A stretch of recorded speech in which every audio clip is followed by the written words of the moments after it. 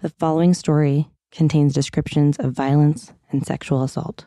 Listener discretion is advised. It's so many nights that you wake up in the middle of the night or you go to open your eyes in the morning and you hoping to see the wall that was in your bedroom. And I'm talking about decades after I'm locked up. You still hoping to see that wall. This is The Alley, DC's 8th and H case. My name is Shannon Lynch. Episode 6, Through the Trenches. Last time, we discussed the media coverage of the 8th and H case. From the get-go, most of the media reported the police's account of events as gospel. Catherine Fuller's murder had been the result of a vicious gang attack. The trial began on Halloween in 1985. Prosecutor Jerry Gorin kicked off the trial with a graphic opening statement. The prosecution had Calvin Alston and Derek Bennett serve as star witnesses. Both of their statements had factual errors when compared to the physical evidence. Their statements also differed from each other in several key ways. The defense attorneys were at a serious disadvantage in challenging the government's story because 3 pieces of key evidence had been hidden from them. They didn't know about witnesses identifying convicted woman assaulter James McMillan running from the crime scene, the account Amy Davis shared about James Blue beating up Mrs. Fuller in the alley, and multiple eyewitness accounts of passing through the alley around the time of death and hearing groans coming from inside the small, closed garage. We talked about how hiding this evidence directly conflicts with the Brady Rule, which says prosecutors have a constitutional duty to share information with the defense that might change the outcome of a trial. Lastly, we discussed the defense attorneys and how the defendants were dissatisfied with them. Several of the defense attorneys had never tried a homicide case before. None of them challenged the government's gang attack theory. Part 1. Verdicts. On December 9, 1985, the jury began deliberating. As mentioned before, Judge Robert Scott was very traditional. He ordered jurors not to take notes during the trial. He also refused to give them testimony transcripts during deliberation. He argued that jurors should make their decisions based on their initial organic impressions. In a trial with 10 co-defendants and many other testimonies, you might see how this could create chaos in the deliberation room. With so many people involved in the trial, jurors reported not being able to remember who were defendants and who were witnesses. Without a way to confirm what they recalled from the trial, the jury had to come up with their own rule of thumb. They decided if 2 or more jurors remembered something in a certain way, then the group would consider it fact. Mounting public pressure and a rapidly approaching Christmas holiday were pushing the jurors to reach a decision. On top of all of this, the jury had to be sequestered 4 days into deliberations. The media reported that one juror's daughter had a connection to several of the defendants. That juror was never dismissed from their duties because of a conflict of interest. But this revelation did lead Judge Scott to order that the jury be holed up in a hotel until they reached a verdict. One of the jurors told the Washington Post later, quote, "Sequestering broke the whole group," end quote. That same juror also said, had the jury not been sequestered, the deliberations, quote, "would have gone on longer," end quote. Because the prosecution hid key pieces of evidence, the jurors only had one story to go off of. A gang called the 8th and H Crew had robbed, raped, and killed Mrs. Fuller. But even with this tunnel vision, some jurors had their doubts. They couldn't reconcile Calvin Alston and Derek Bennett's testimonies. And how had a group of 20-plus young people carried out a raucous attack in broad daylight on the busiest day of the month near the busiest intersection in the neighborhood and no independent eyewitnesses, including those street vendors that were just steps away from the alley, saw it or heard signs of a struggle? After a full 7 days of deliberation, on December 16th, the jury sent a note to Judge Scott. They'd reached verdicts on 8 of the 10 defendants. Alfonso Monk Harris and Felicia Ruffin were found not guilty. Charles Turner, Clifton Yarbrough, Timothy Catlett, Levi Rouse, Kelvin Smith, and Steve Webb guilty, guilty, guilty, guilty, guilty, guilty. The words reverberated through the courtroom. Author and former Washington Post reporter Patrice Gaines was present when these verdicts were read. By the time they pronounced guilty, as many times as they had to say it, which was incredible, I was just devastated. I felt like I had learned so much about our judicial system. The defendants slumped in their chairs. Timothy Catlett recalls, That broke my heart. It still breaks my heart to this day. You know, I was like, what do you mean guilty? Guilty of what? Here's how Charles Turner felt at the time. When the verdict was read, I do remember being kind of dumbstruck. I was like, not believing it. Like, no, this can't be true, no. And, you know, because the way they read it, you know, they read it for each individual. They started one individual and say, we find the defendant, we find this defendant. You know, as it's reading off, you still don't, at least me, you know, I'm still at this point where, no, they're going to find me not guilty. I know I'm going to be found not guilty. And Levi Rouse. He went down the line, guilty, guilty, guilty. But when he got to me, I must have been guilty 50 times. I mean, that's all he kept pointing at, guilty, guilty, guilty, guilty, guilty, guilty. And I was just sitting there and I was like, I'm going to jail for nothing. And I just started crying. All the police, they was sitting up front with pink neckties on. And I was looking at them like, they think this a game and they taking our life. 8 of the 10 verdicts were in. That meant the jury was still out on 2 of the defendants. They were ordered to return to the deliberation room to decide the fates of Chris Turner and Russell Overton. The next day, December 17th, an op-ed ran in the Washington Post in direct reaction to the verdicts. "Bring back the death penalty," the title read. The author argued the defendants didn't deserve to live after committing such a heinous crime. The writer suggested it was, quote, time to fire up old Sparky, referring to the electric chair. Later that day, Judge Scott received a note from one of the jurors. The note read, quote, I personally don't want to deliberate any more on Russell Overton or Christopher Turner. We have taken a vote on these 2 defendants more than 10 times, with most of the people never changing their decision, end quote. Chris Turner's lawyer moved for a mistrial, but was unsuccessful. Russell Overton's lawyer held out. He was hoping a not guilty verdict was still possible for his client. Judge Scott never responded to the juror's note. The next day, December 18th, Judge Scott received another note from the jury. They'd reached a decision on Chris and Russell's verdicts.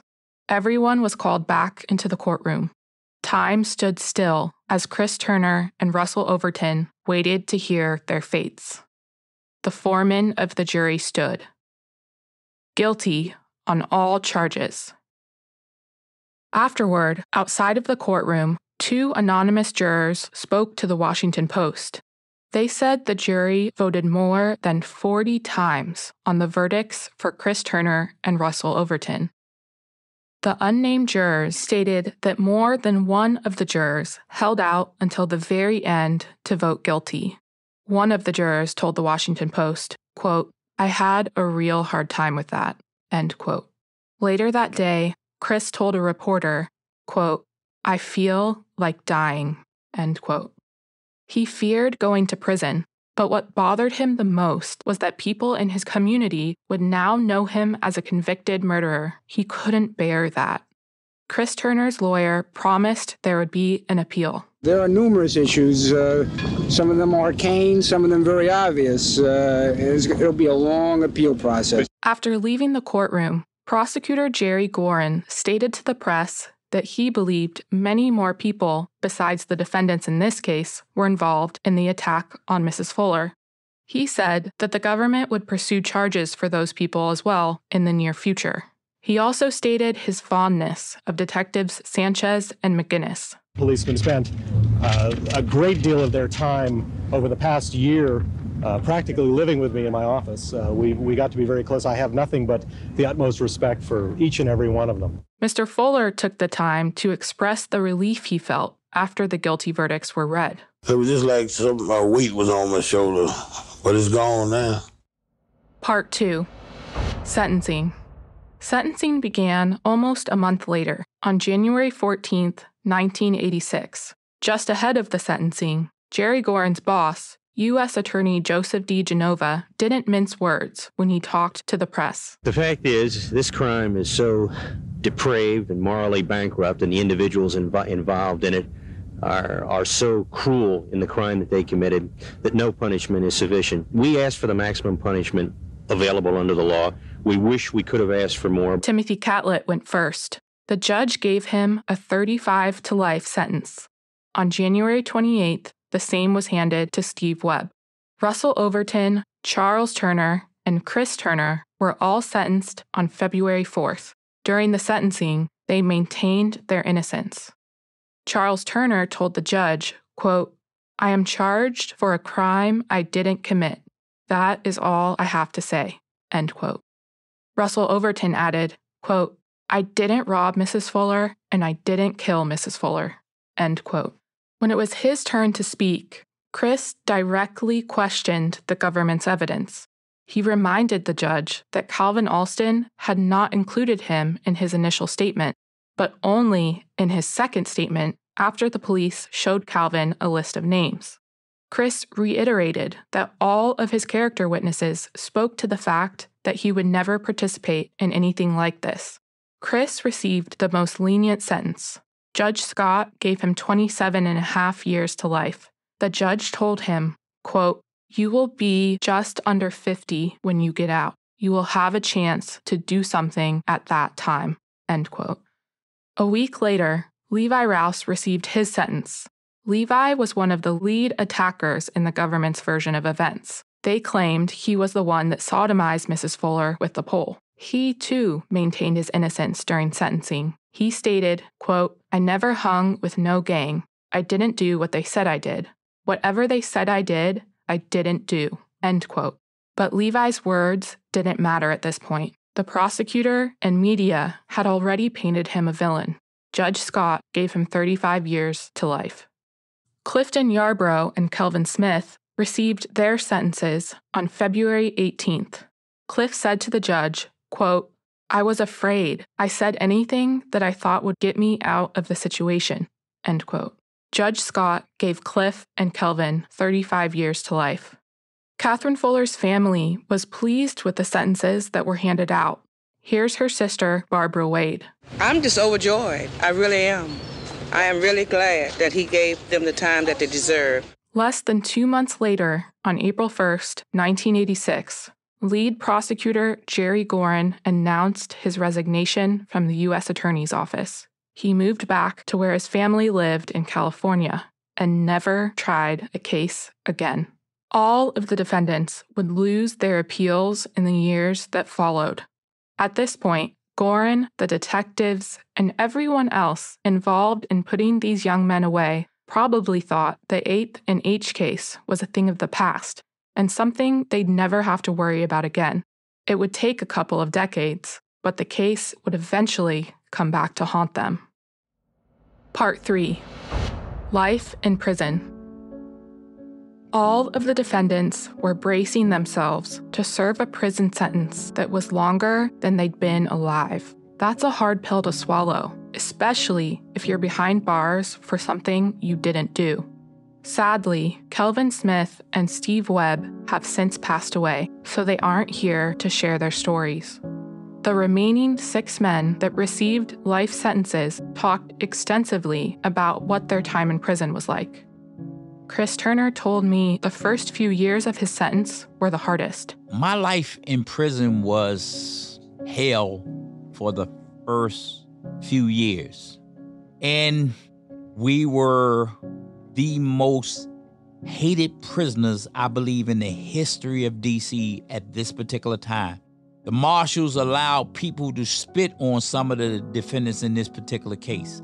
We were placed under special handling conditions where we were placed in shackles, belly chains, and black box to restrict our movement, to allow us to be assaulted and without being able to fight back. We were sent in places to endanger us, to hopefully get us killed so that this story would never come to light. We were supposed to have been killed off or murdered or went away. We should have went away quietly. But the problem is, I would not stop writing. I would not stop proclaiming my innocence. I would not stop fighting.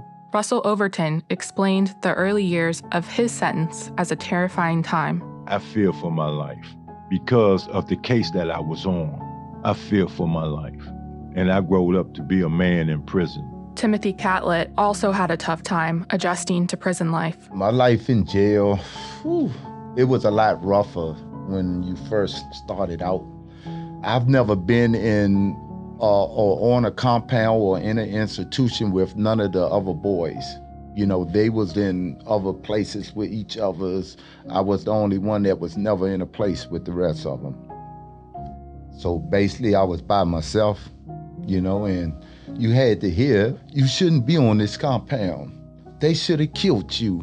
You had to toughen up, you know, just basically become a man overnight.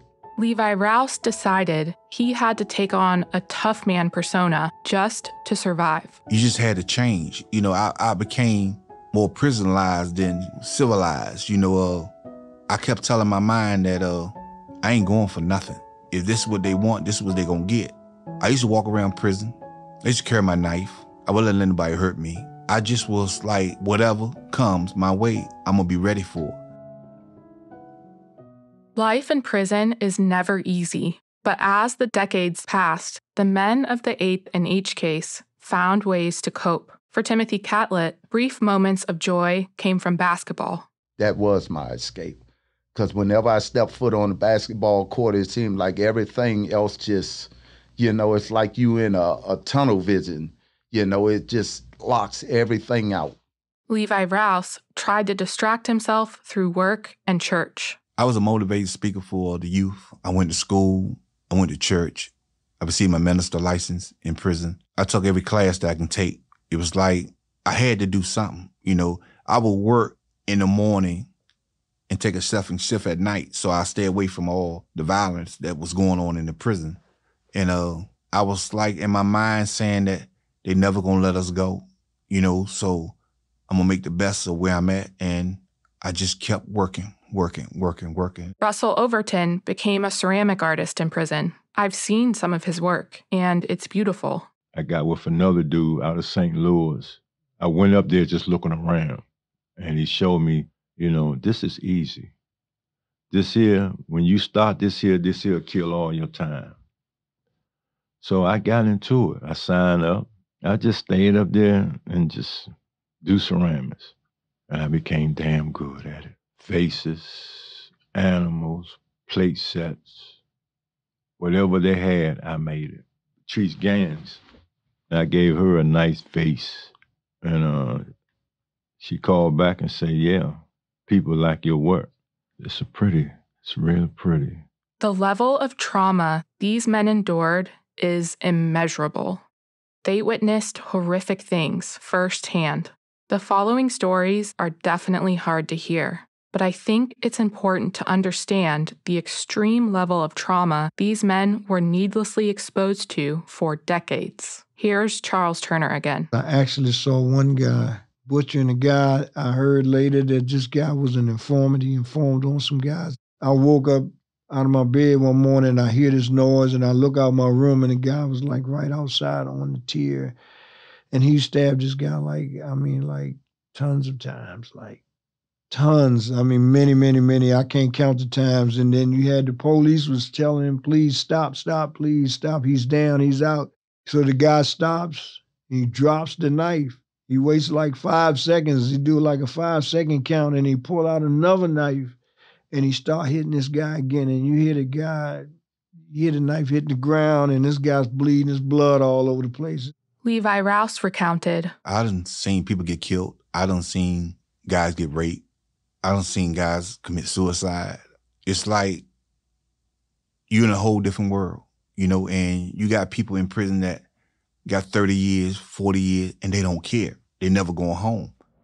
Part 4. The State of American Prisons. About 2 million people are currently behind bars in the United States. When it comes to incarceration rates, the U.S. reigns supreme, and it's not even close. Americans represent only about 4% of the world's population, but 16% of the world's total incarcerated population. On top of that, the incarceration rate for Americans of different races is vast. I spoke with former New America Fellow and current University of Chicago professor Reuben Jonathan Miller about this. Reuben has written extensively about this subject, including in his book, Halfway Home: Race, Punishment, and the Afterlife of Mass Incarceration. By the time you get to 1972, when mass incarceration begins, and really when you get well into the 1990s, you see this incredible and exaggerated racial disparity where Black people are 5 times more likely to be incarcerated than their white counterparts. They're twice as likely to be arrested. They do longer sentences when arrested, even when you control for the same crime, even when you control for criminal activity. In other words, Black people are not only more likely to be arrested than white people in this country, not only do they do longer sentences, 10% longer in the state facilities, 20% longer in federal facilities, but these trends hold even when you control for the criminal history of the person that you've arrested, for the kind of crime that they've committed, and for the number of times they've been arrested before. Some of the basic necessities, like healthy food, are not available to prisoners. Former New America Fellow and investigative reporter Melissa Segura explained, "We know that a lot of the prisons are not serving nutritionally adequate food. We all know what it's like to maybe skip lunch and feel terrible by the end of the afternoon because we've done so. And what happens when we do that over and over again? And so a lot of families, what they do is they try to supplement the nutrition by putting things into what are called commissary accounts, or like little personal bank accounts. And there are commissary stores within a lot of the prisons where they sell things like honey buns or other sort of, chips or vending machine quality food. And that is what's sort of supplementing the diets of lots of people. So we all know, the nutritional outcomes if we ate like that on the outside, but yet we're subjecting an entire class of people to these kind of nutritional outcomes. Josie Duffy Rice is an American writer and political commentator. She's the former president of The Appeal, a news outlet that centers stories about the criminal justice system. She's also a former New America Fellow. When I asked her about any existing efforts to improve living conditions in prisons, this is what she told me. I mean, there are places where they've addressed overcrowding, which is good. It's good to not have 6 people in a 6x9 cell. You see efforts to shut down some jails like Rikers, like LA, like what's happening in my city in Atlanta. But those efforts are, first of all, rarely successful. Second of all, don't actually address the harm that people endure while being incarcerated. You see isolated reforms, like programs like the Bard College program in New York, or restorative justice work exists in some prisons in places like Massachusetts, or, there are efforts in certain prisons, in certain places, but overall, we have done almost nothing about prison conditions. We have instated almost no oversight. The state of living conditions in prisons and jails in the U.S. is bleak, but it doesn't have to be this way. Here's Reuben Jonathan Miller again, explaining why strategic investment in prisons could improve the situation. One way to improve prison conditions is to shine a light on what the living conditions are like inside American jails and prisons. That's part one. The second is to invest in people, is to remember that there are people inside and people have needs. They need access to medical care. They need access to good and nutritious food. They need access to the kinds of things that would help them develop themselves as people, access to books, access to the law library at reasonable amounts of time, into libraries, access to work, the ability to make money and provide for themselves. And so by investing in not just services, but in the basic human needs of people who are on the inside. These things would absolutely improve the conditions. Part 5, Prison Brain. Living in a prison takes an immense toll on an individual's mental health. Several of the men from the 8th and H case told me about the elements of PTSD they still deal with. I spoke with Christine Montross, who's worked as a psychiatrist in multiple prisons and jails. People are profoundly psychologically damaged by being incarcerated in our country. Even people who enter into the prison system psychologically well are almost always damaged to some degree. I asked Dr. Montross how she thought we could make better mental health care outcomes possible in American prisons. I think when we've seen these really dramatic funding cuts over the last years and decades in jails and prisons, it's incredibly short-sighted, given the fact that almost everyone we send to prison is released from prison. When we say, I can't even afford to send my kid to college. Why do I want to pay for the education of people who are in prison? I can't even get healthcare myself. Why do I want to pay for healthcare as a taxpayer for those who are in prison? What we're doing is we're really undermining the safety of our own communities, because we are adding to the inhumanity of this environment. We're saying that people who are in these environments don't even deserve really basic human rights, so that then when they come back into our communities, they're less well-suited to be good neighbors, tax-paying citizens, get jobs, contribute to our communities. So there's that one piece, which is just we need to provide better mental health care in general. That's funding, that's staffing, that's adequate pharmacology. And we need to respect people's rights. So we need to not interview them around psychological topics, through their cell walls in front of places where everyone can overhear. We need to afford privacy to people. So there are a number of ways that that's the case. But I think the other question is, apart from providing services, how do we prevent those environments from being so damaging in the first place? Luckily for us, there are several countries we can look to as models that have managed to create a system of punishment while also more effectively rehabilitating offenders.